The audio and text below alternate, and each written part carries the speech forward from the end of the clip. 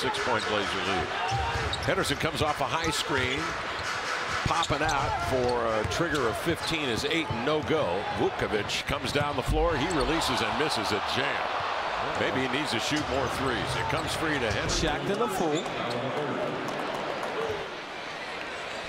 Because I think most people in the arena thought that that was an automatic 2 points. But it happened. There's Chris Murray waiting for the dive, cutting Ayton. There's a turnover. Denny, 2 hands on the rim.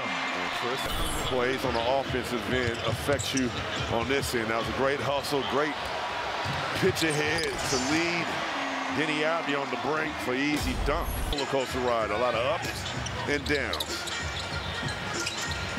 And he has just been installed into the starting lineup. This is his 2nd time. Excellent pass and a good cut there by Jordan Poole. And there you go. He's starting to make up for it. And look at Brian Keefe right there, giving him a hug. Yeah. Saying, way to stay engaged in the game, young fella. Exactly. You got to love that from Coach Keefe. Instilling and keeping that confidence in his players. But right here, great thread the needle to Jordan Poole, returning the favor to his point guard.